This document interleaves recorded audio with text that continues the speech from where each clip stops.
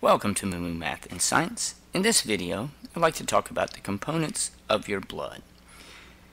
Our blood helps keep us alive. Your blood makes up around 7% of your body weight.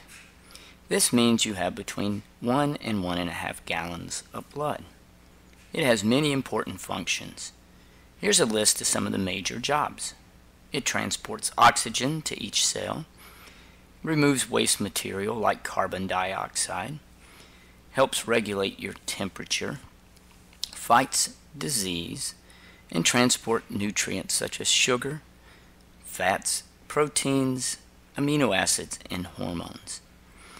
If you were to place blood in a centrifuge and spin it around, here's how it will separate out. 44% will be red blood cells, 1% will be white blood cells and platelets, and 55% will be plasma. Red blood cells, also called erythrocytes, contain a protein called hemoglobin that carries oxygen. Red blood cells also remove carbon dioxide from your body, where it transports it to the lungs for you to exhale. Red blood cells are made inside your bones in the bone marrow. They typically live for around 120 days.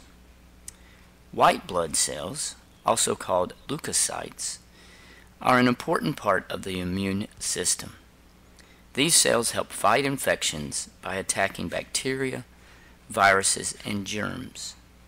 White blood cells originate in the bone marrow, but circulate throughout the blood, and there are 5 major types of white blood cells. Plasma is the liquid portion of the blood. It is 95% water, but contains some very important ingredients, such as glucose, electrolytes, hormones, and proteins. And finally, platelets are tiny blood cells that help your body form clots to stop bleeding. Your blood is essential for life, and thanks for watching. MooMooMath uploads a new math and science video every day. Thanks for watching.